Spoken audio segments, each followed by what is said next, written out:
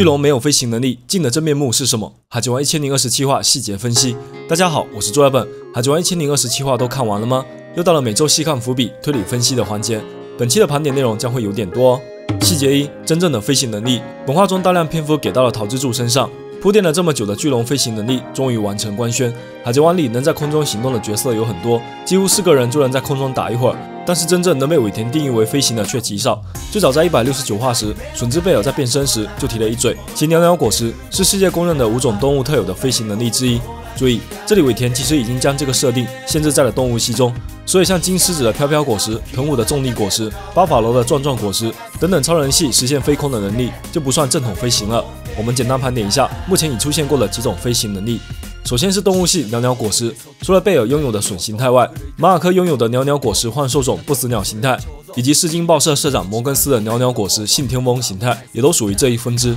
作为鸟类，应该是种族天赋最纯正的飞行能力了。鸟鸟果实有许多种类，还有一些疑似能力者，例如黑屋子海贼团航海士5号船船长拉菲特，曾经单枪匹马出现在海军召集七武海的会议中，后来在推进城中出现过一对白色双翼。显然，他也拥有飞行能力。其他的一些非尾田设定的鸟鸟果实形态，这里就暂不讨论。第二种飞行能力来自动物系虫虫果实，昆虫也有许多具备飞行能力的品种，代表人物有东塔塔一族的卡布和比安，分别是虫虫果实独角仙形态和胡蜂形态，所以他们率领着东塔塔一族的飞行兵团。第三种飞行能力来自动物系龙龙果实古代种，代表人物是百兽海贼团大看板镜，其翼龙形态有着极强的空战能力，丝毫不逊色于上面的鸟鸟果实。不过恐龙里面会飞的好像也就翼龙了。以上这3种飞行能力应该都属于尾田设定的范畴，意味着还有2种能力仍然是未知。本话中尾田通过大河的解释，其实已经表达了巨龙不属于飞行这个序列，龙并不会飞，而是靠抓住焰云在空中步行，或者说是攀升。其原理和多弗朗明哥用线线果实抓住云朵在空中跳跃差不多，区别是凯多、桃子可以随心所欲制造出云朵，但明哥如果到了万里无云的空域，就只能老实划船。这里争议比较大的还是桃子能力成长的过程，有些人质疑为什么之前桃子能飞到轨道，到这一话还要重新学一次。其实要追溯的话，早在庞克哈萨德路飞与桃子的第一次见面，桃子就从深坑里将路飞带了出来，但那一次也是无意识状态。现在回头来看，桃子第一次起飞前就已经制造出大批云朵，飞行中也确实是牢牢抓着云朵。尾田真是细节加伏笔的双料狂魔。从1023话变成巨龙，1025话无意识上天，再到1027话掌握飞行能力，2话一个台阶，桃子正在不断成长，朝着真正的和之国将军前进。细节2：桃子救世行动，和上期分析的一致，鬼岛最后的5分钟就是桃之助的高光时刻。未来和之国将军与和之国守护神本话结成小队，开始了惊天大救援。尾田甚至把脚本都写好了，详细交代了鬼之岛接下来会发生的各种可能性。这大战结尾必有灾难的即视感，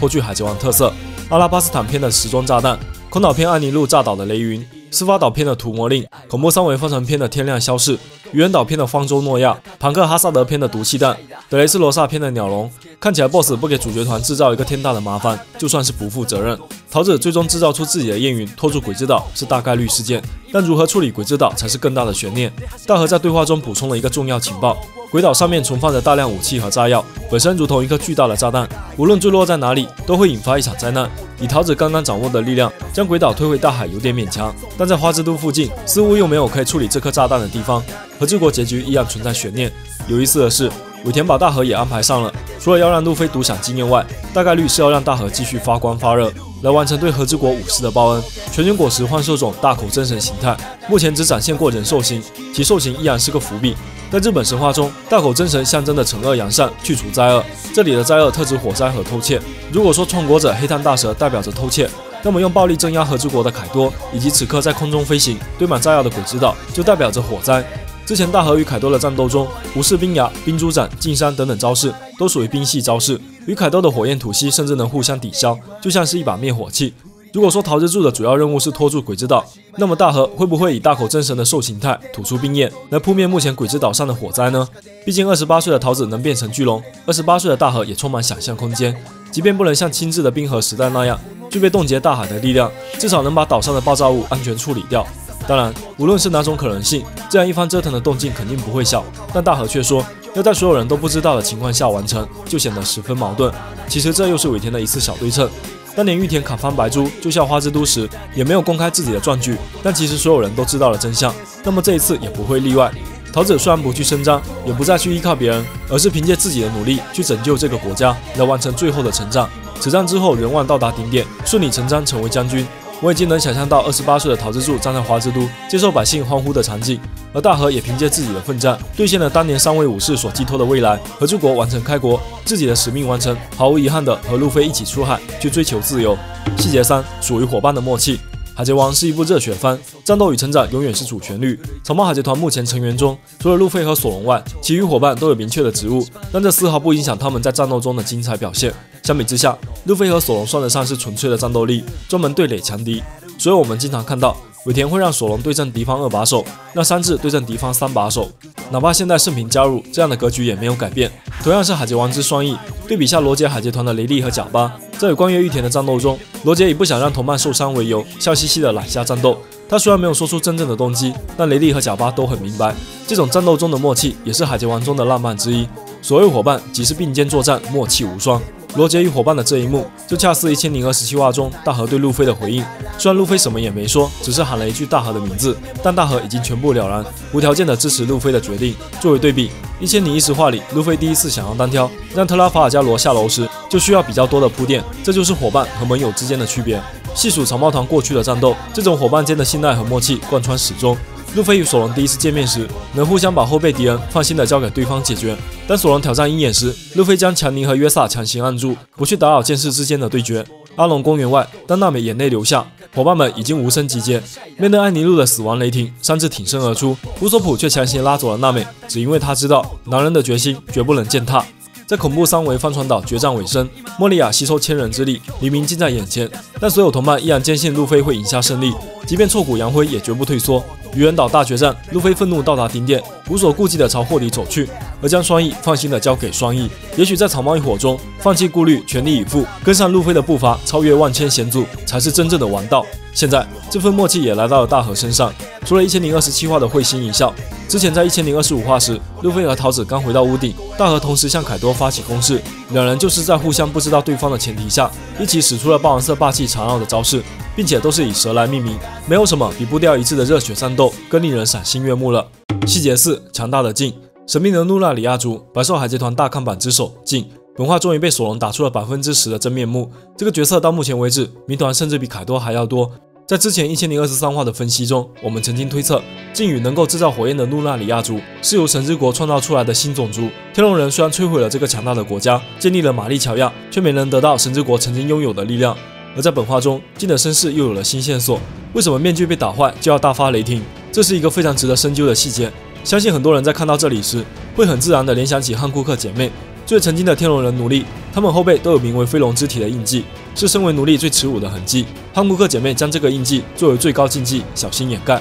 甚至不惜借着诅咒之名来恐吓国民，保护这个秘密。可以说，他们对后背的在乎程度，不逊色于镜对面具的执着。在海贼王里，一个人想要掩盖自己的长相，有2种可能性。第一种就是像汉库克姐妹一样，不希望被人知道自己身为奴隶的过去。代表人物有费舍泰格以及太阳海贼团的部分船员。第二种则是像卡塔库利这样，因为外表上的某种缺陷想要加以掩盖。先讨论第一种可能性，镜有没有可能也是天龙人的奴隶呢？不排除镜的脸上也被刻下了飞龙之体，所以才对自己的面具十分在乎。镜本人有着喜欢拷问囚犯的奇怪癖好，反过来想一下，这很可能是身为奴隶遭到虐待后的一种反应。如果说努纳里亚族曾经在神之国被毁后沦为天龙人的奴隶，镜作为这一族的后裔，从小也被刻上了奴隶印记。不过这个假设有个硬伤，目前为止天龙人还没有在奴隶脸上刻过印记，似乎因为飞龙之体面积比较大，所以大都出现在背部和胸口，似乎也不存在给小奴隶准备的迷你版印记。因为12岁就成为奴隶的汉库克，其印记依然在背部。另外从动机上来说，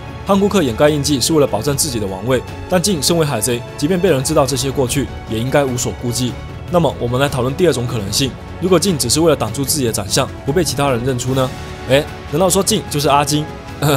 如果参考下卡塔库利的动机，他是为了把自己被人嘲笑的嘴巴挡住，来营造一种绝对的压迫力和恐怖感，震慑敌人。那么对镜而言，是不是因为路纳里亚族本身在长相上存在一些缺陷，容易引起别人的嘲笑呢？作为稀有种族的后裔，镜和他的家人也许小时候因为怪异的长相，也遭到过其他人的歧视和虐待，更可能因此失去了重要的人，才将自己的长相深深藏了起来。当初猫腹蛇犬狼和松在酒里时，就差点被人烧死。这个说法也能解释为什么镜喜欢拷问囚犯，也许是一种报复。最近几个篇章里，尾田总喜欢给 BOSS 副手安排一些恶趣味。明哥最强的干部皮卡有着奇怪的萝莉音，大妈最强的干部卡二则是一口裂开的大嘴。如果这种刻意反差的套路延续到镜身上，那面具之下的长相也许是相当滑稽。这也解释了为什么镜要把战场一路从宴会厅打到鬼岛外，因为人少的地方才能保证自己的长相不暴露。除了以上2种可能性外，之前在1023话的分析中，我们还聊到另外一种可能性：镜身上的黑衣是为了限制其能力。露让里亚族如果和毛皮族类似，通过月光获得力量，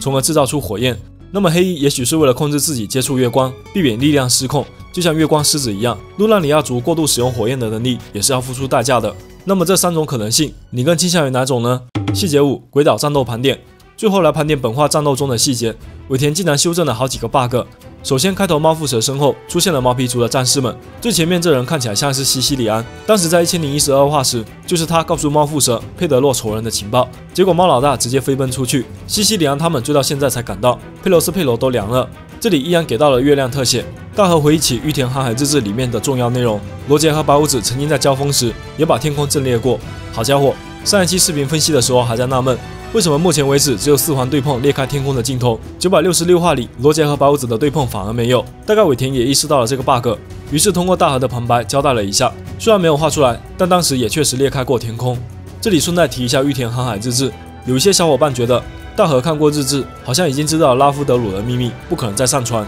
但是必须强调一下，从来没有证据证明玉田将拉夫德鲁的秘密写在了日记中。试想一下，罗杰为了引导后人去寻找Onepiece，绝不会在其他地方提前公布答案，连去往拉夫德鲁的永久指针都扔掉了。玉田既然是罗杰的同伴，一定也会守护这个信念。我更倾向于玉田航海日志中有关于最后那块下落不明的路标历史正文线索，大河会帮助路飞完成最后的冒险，继续对阵当年玉田对罗杰的帮助。本话大河脑袋出血的镜头，总算是给凯多的雷鸣八卦证明了。如果大河能完全抵挡住凯多的杀招，那他的强度属实有点溢出。1025话，凯多还感叹了一句：“守住了吗？”现在看来，守了但没完全守，近伤依然是很不错的防御招式。这么一来，路飞的面子也保住了，他的实力依然在大河之上，主次分明，算是回应了之前有些小伙伴对大河实力过强的质疑。大河上船又少了一个小障碍。本话近的战斗，开场的连封或是当时993话时，巨龙凯多吐出了连封，只不过翼龙因为是用双翼产生斩击，都是横向，巨龙则是用咆哮产生斩击，都是纵向。